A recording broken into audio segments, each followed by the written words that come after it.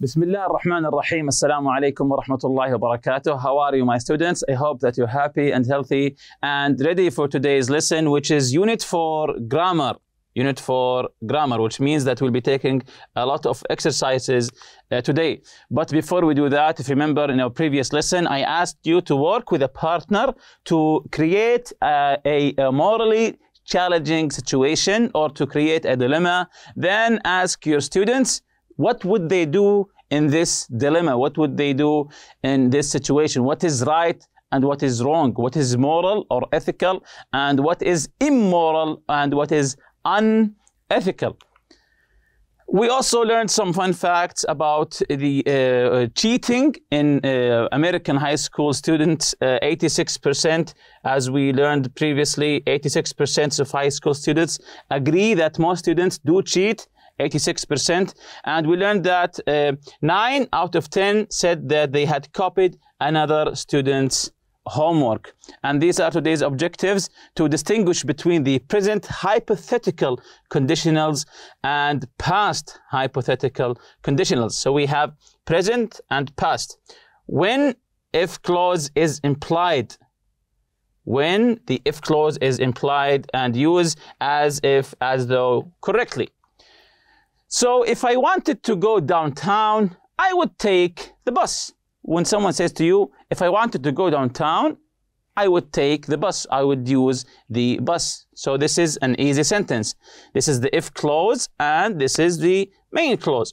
If I wanted to go downtown, I would take the bus. Do I want to go downtown? The one who said the sentence, me. When you hear me saying this sentence, do I want to go downtown? Of course not. I would say to you, if I wanted to go, I would take the bus. This is a hypothetical or imaginary situation. So hypothetical means not real. Hypothetical, not real. Something that is something that didn't happen. Something imaginary. So again, this is a hypothetical or imaginary situation. You're saying that if something were true, this is what you would do. If somethings were true, this is what you would do. So again, if I wanted to go downtown, I would take the bus. Do I want to go downtown? No. That's why I told you, if I wanted to go, I would use this method, going by the bus. This is again the sentence. If I wanted to go downtown, I would take the bus, and focus on the word would here, because if we change it here to might or maybe to could, if I wanted to go downtown, I might take the bus.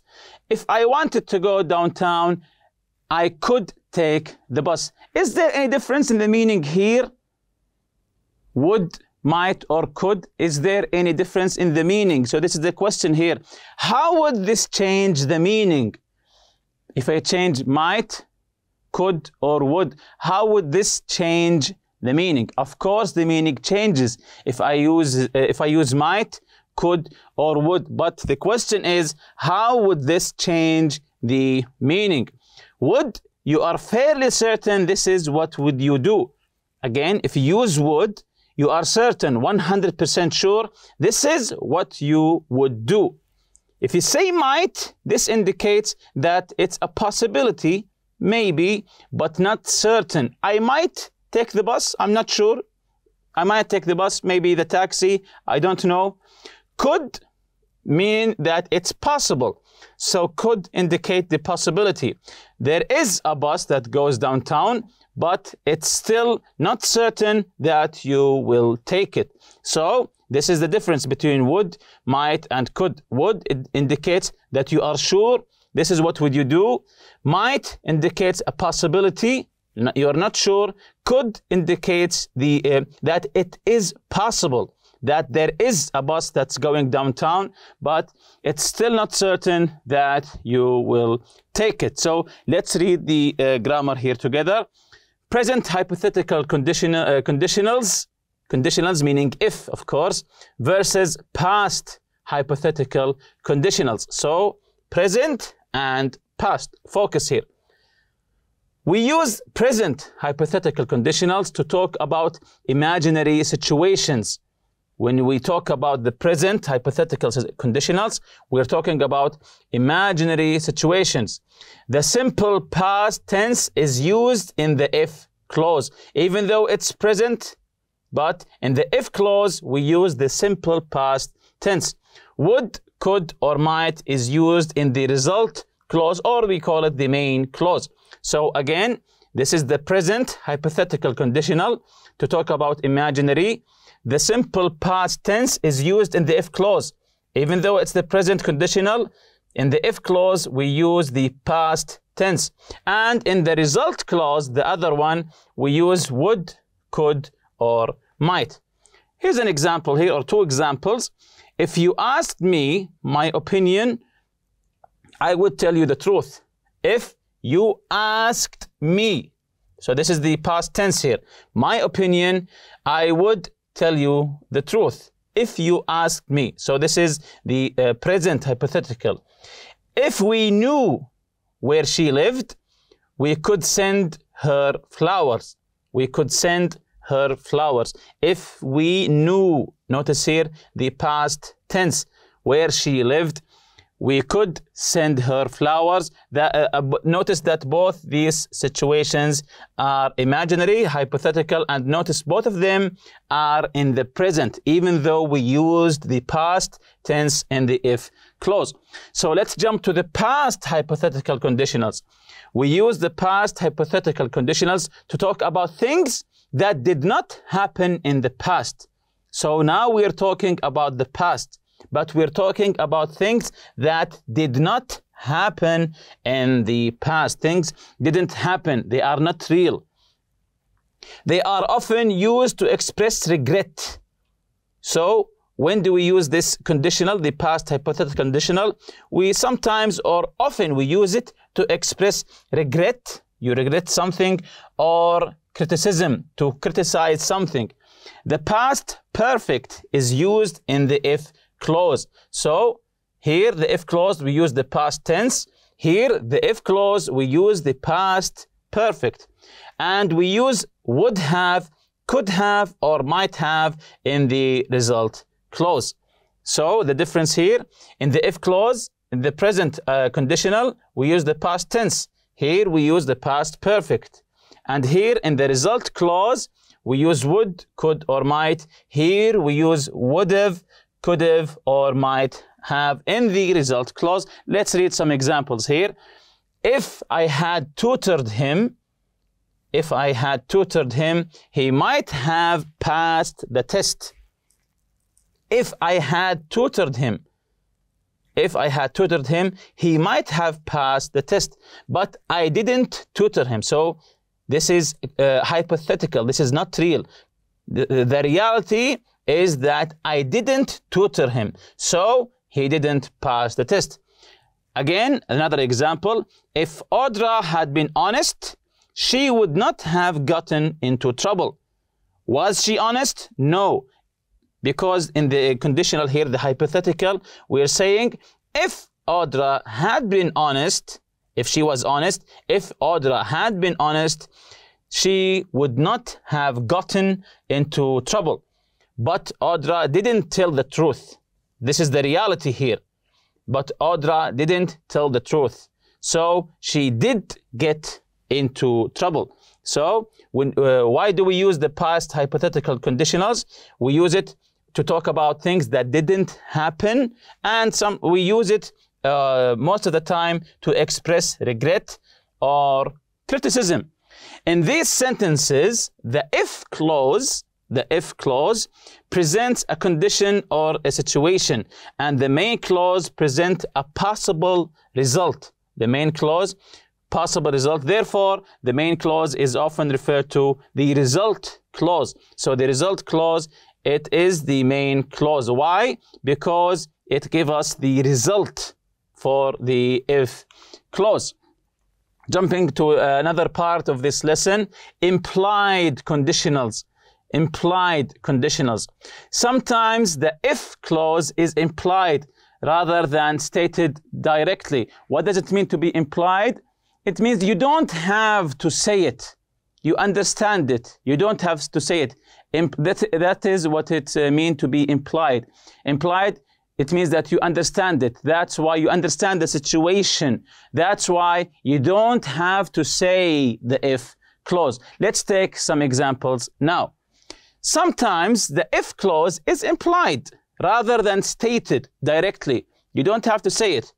For example, we would have helped you. We would have helped you. What's the if clause here? If you had asked us.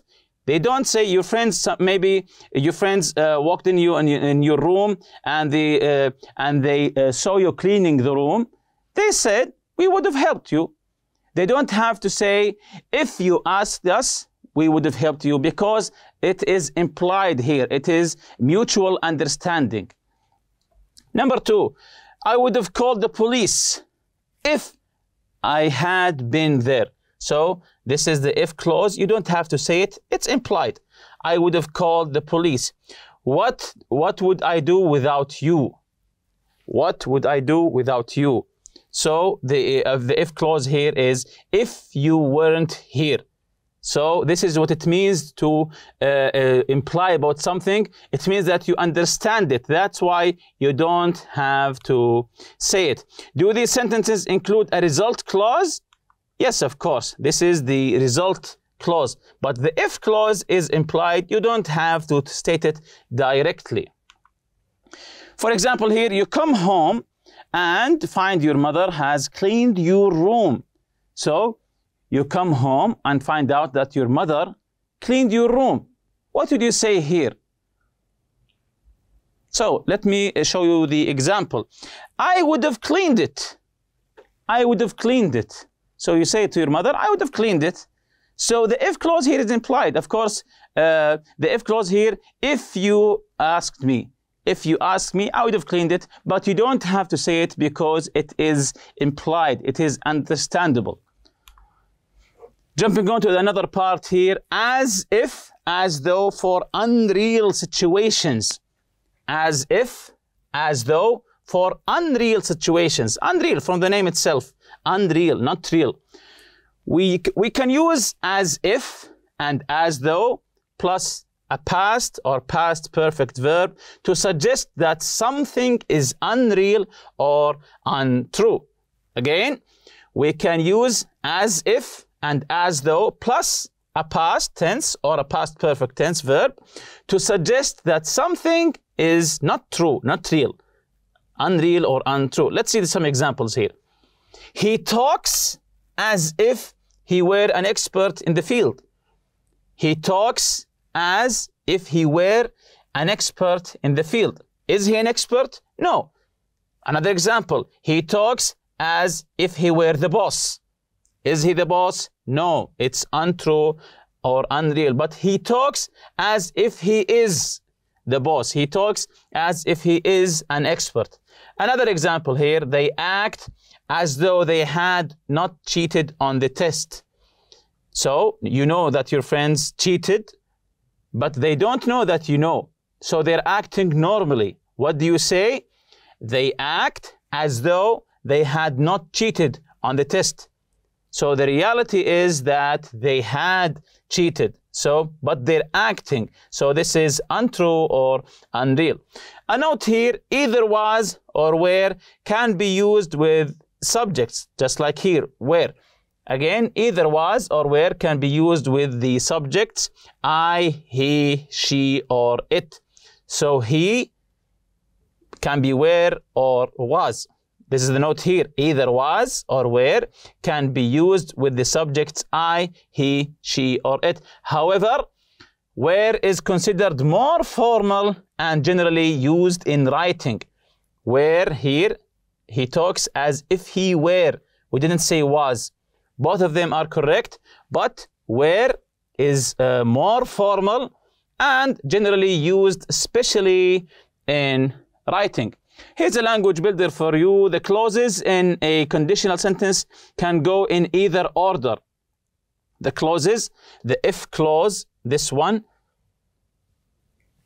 Just so you know, the if clause, this is the if clause here, and this is the main clause or the result clause. You can begin with either one. If I knew the answer, I tell you, but remember the comma here. If I know the answer, I tell you, or you can say, I tell you if I know the answer. But if you begin with the result clause, don't put the comma. This is whole one sentence. If you begin with the if clause, when you finish the if clause, put the comma, then continue with the main clause. So you can change the clauses as you like, but if you begin with the result clause or the main clause, this is one whole sentence. When the if clause is first, it is followed by a comma, just like we said. When the result clause is first, there is no comma. Exercise A, rewrite each sentence as a conditional. The first one is already done. My sister doesn't know what happened, so she's not mad at me. Rewrite it as a conditional sentence. If my sister knew what happened, she would be mad at me. Very good. Number 1, Ibrahim doesn't take good care of himself. That is why he gets sick so often. Rewrite these two sentences as a conditional. Conditional means if. We have if clause and the result clause. So rewrite the sentences as conditionals. So let's take number 1. What's the correct answer here? So let's see the answer. If Ibrahim took, past tense here, past tense. It means this is a present hypothetical. If Ibrahim took good care of himself, he wouldn't get sick. Very good. Number 2, he had an accident because he wasn't driving carefully enough. He had an accident because he wasn't driving carefully enough. So if he was, so let's see the correct answer. If he had driven more carefully, begin with the if here, he wouldn't have had an accident. If he had driven, because this is a past hypothetical. We use if he had driven, we use the past perfect, if you remember. More carefully, he wouldn't have had an accident. Very good. Number 3, I took the courses because I didn't know how hard it would be. I took the courses. So let's see the answer here. If I had known how hard this course would be, I wouldn't have taken it. If I had known how hard this course would be, I wouldn't have taken it. Number 4, he isn't my son, so I can't tell him what to do. He isn't present here. He isn't my son, so I can't tell him what to do. Yes, very good.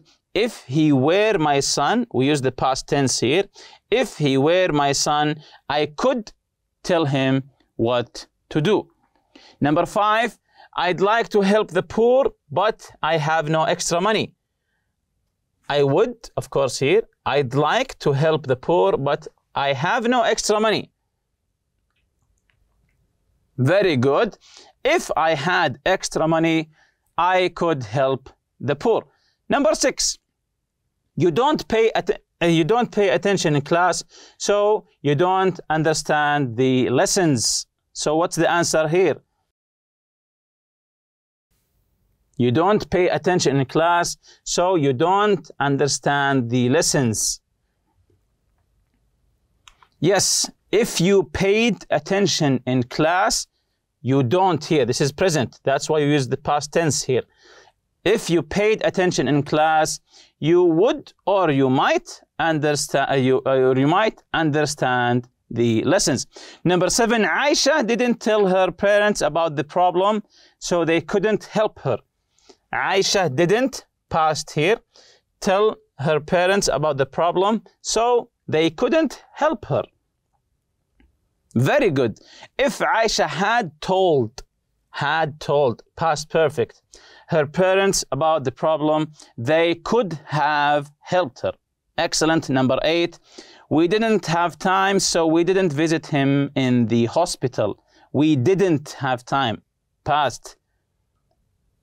So the answer would be, if we had had time, we could or we would have visited him in the hospital. Exercise B here. Write what you would do or would have done in a situation. Use an implied conditional. The first one is already done. Ali uses his friend's computer and accidentally deletes an important file. He decided not to tell his friend. So what would you have done? You say here, I would have told my friend the truth, of course. So the first situation, when Aisha got home from the bookstore, she realized that she hadn't been charged for one of the books she bought. She went back to the bookstore to pay for it. What would you have done? You realized that one of the books, you didn't pay for it.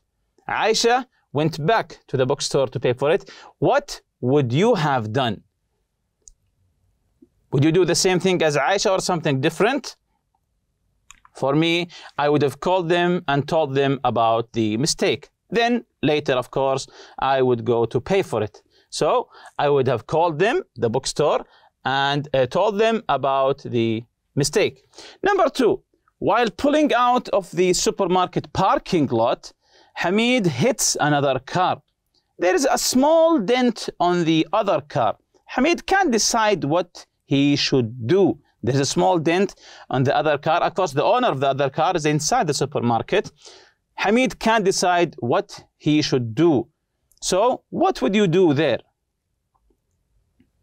When you want to get out of the car park, you accidentally scratch or hit another car. What would you do? What's the moral thing to do? Of course, I would have waited for the other driver to come out. So, I would wait. What would you do? I would wait for the other driver to come out. Or maybe if it takes too long, I would just leave my phone number, then we can work it out. Number 3, Fatima bought a new dress. She tries it on and asks what Maha thinks of it. Maha doesn't like it, but says she does. What would you have done? So, Fatima, when she tries her new dress, Maha didn't like the dress, but she said that she liked it. What would you have done? Would you do the same as Maha or not? Of course, this is your own answer. I would have told Fatima that I liked the dress too, same as Maha. Number 4, Mona's teenage daughter has seemed unhappy lately, but won't talk to Mona. Mona is worried. Her daughter accidentally leaves her journal on the couch. Mona reads it. So what would you have done? Would you do the same as her mother and read her daughter's journal or not? Especially that she is worried because her daughter is unhappy lately. Is it ethical to read someone's private journals? Of course not, but maybe because her mother, she is worried. So this is a dilemma here. I wouldn't have read the journal. The correct thing is I wouldn't have read the journal, but maybe as a mother, she is an exceptional answer. Number 5, Sarah brings her grandmother a nice dessert. Her grandmother tells her how delicious it is and how impressed she is that Sarah made it. Sarah bought the dessert. Sarah bought the dessert from a store. She decides not to tell her grandmother.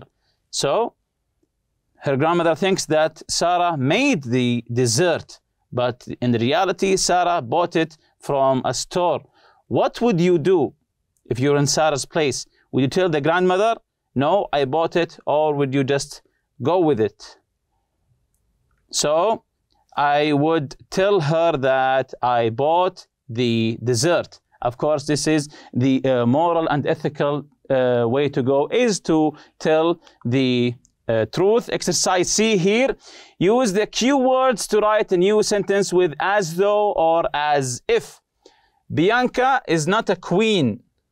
Behaving as if. She is behaving as if she were a queen. She's behaving like a queen. She is behaving as if she were the queen. Is she the queen? Of course not. So number one, I'm not dreaming. Feel as though be. So the correct answer, very good. I feel as though I were dreaming. So be here is where. I feel as though I were dreaming. Very good. Number two, we are not rich. Spending money as though. We are not rich. This is our reality. We're not rich. Very good. We're spending money as though we were rich. So we're spending money as though we were rich. We're spending a lot of money. Number three, Asma doesn't like Sophie. Doesn't like Sophie. This is the reality. Acts as though. Very good. Asma acts as though she liked Sophie, but in reality, she doesn't. Very good. Number four, you didn't see something scary. You did not see something scary. Look as if. Very good. You look as if you had seen something scary. There's something wrong with your eyes or your face. You look as if you had seen something scary, but in reality, you didn't. Number five, Adil is not an old man. Walks as though. Yes, excellent. Adil walks as though he were an old man, but in reality, Adil is not. Maybe he's still a teenager. Number six, you don't own this house. Behaving and as if. Yes, very good. You are behaving as if you owned the house, but you don't own it. You just behave like it. Number seven, he didn't take public speaking lessons. Speaks as if. Yes, very good. He is behaving as he took public speaking lessons. He is behaving as if he took public speaking lessons. Number eight, Faris needs this job. Talking as though. Yes, Faris is talking as though he didn't need the job, but he needs it. Number nine, he doesn't know the answer. Acting as if. Yes, he's acting as if he knew the answer, but in reality, he doesn't know the answer. And with that, we reach the end of this lesson. See you next lesson, inshallah. Subhanakallahumma bihamdik. Ashhadu an la ilaha illa anta astaghfiruka wa atubu ilayk. Assalamu alaikum.